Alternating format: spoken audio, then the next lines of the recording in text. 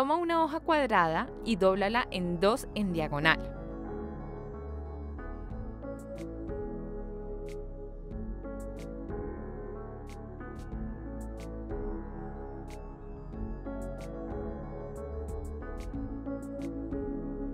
Ábrela y dóblala sobre la línea central como se muestra acá.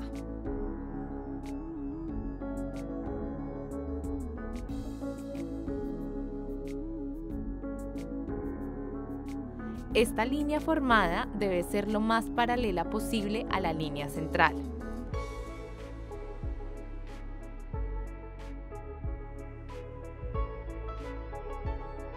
Repite el mismo procedimiento en el otro lado.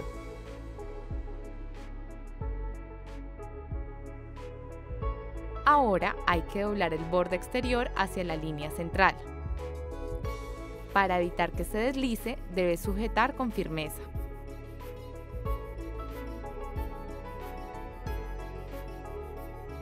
Una vez que esté bien alineada, dóblala.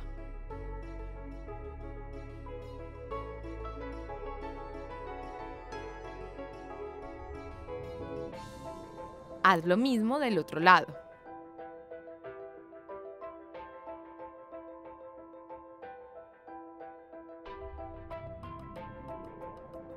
Posteriormente debemos doblar este punto hasta acá para cerrar.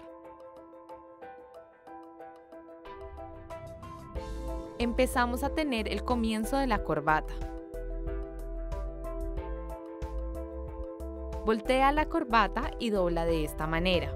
No hagas un cuadrado muy preciso, este debe ser ligeramente más pequeño.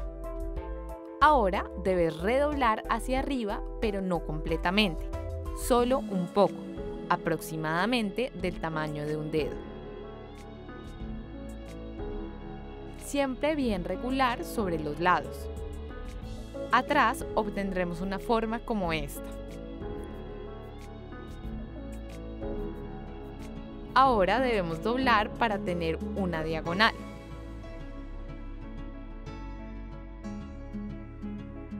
Comienza a doblar un poco en este nivel, pero no en el punto. Evita que este toque la línea central de este lado.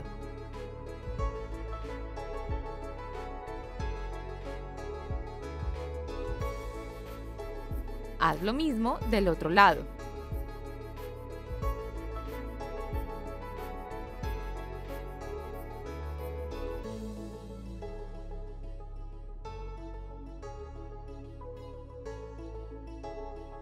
Debemos hacer una punta en este lado.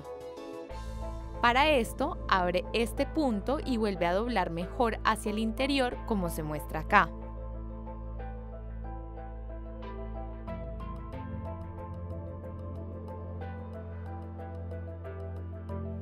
Repite el mismo procedimiento del otro lado para terminar tu corbata.